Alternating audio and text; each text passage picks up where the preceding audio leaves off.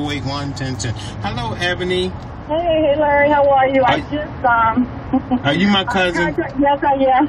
I just came on, Jonathan Melvin. I said hello. Hello. I was listening to what he was saying about he was trained years ago, and that's still going on today. Amen.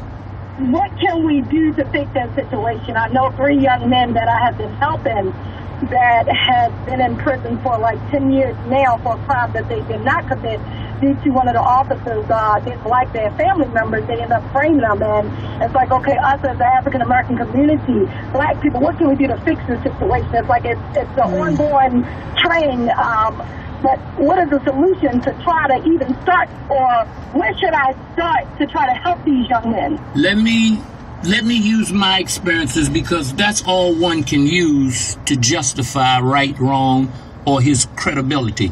I'll use ethos as the word, and everybody should be able to establish his to justify why he's able to say something.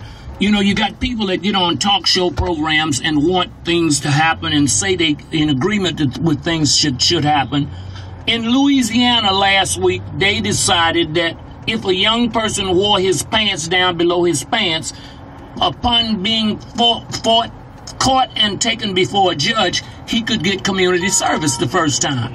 And the very second time, he would serve time. And I thought that was a wonderful thing to think about for a European, a white person. But again, this is a black law, and if you don't pay attention to anything else, you can only go back just so far to remember that we were given 100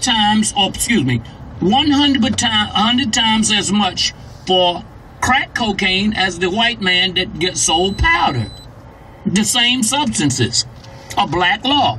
But think about the black police, and I'm a witness to this scenario. One police officer showed up and asked the black kid across the street from my establishment. Don't go away, Ebony. Don't we'll move. be right back.